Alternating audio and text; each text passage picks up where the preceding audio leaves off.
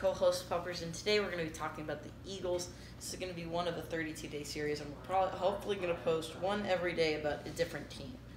So today we're going to be talking about the Eagles.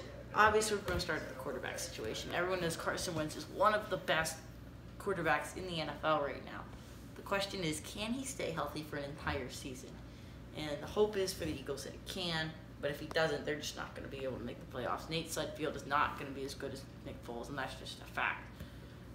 Moving on to the running back, they lost J.J., which is bad for that team. They need a good running back behind Carson Wentz so he doesn't get hurt.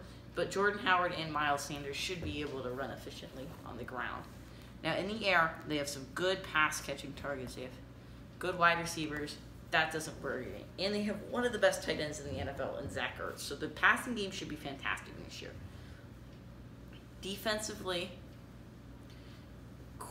cornerback core is not very good, but defensive tackle, good with Fletcher Cox.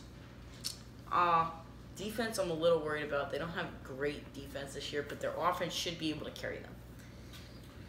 Now, path for Eagles to make the playoffs is Carson Wentz cannot get hurt. Even if he's out for a few games, they're going to lose those games, and the Cowboys will be right on their tail for that playoffs berth.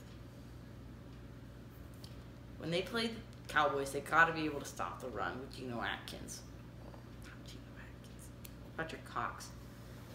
They got to be able to stop the run game with Ezekiel Elliott for the Cowboys. They have to be able to win those two games against the Cowboys. If not, then the Cowboys are probably going to win the division. Thanks, everybody. It's GGB signing off with co-host Poppers. Hopefully see you tomorrow talking about the Cowboys.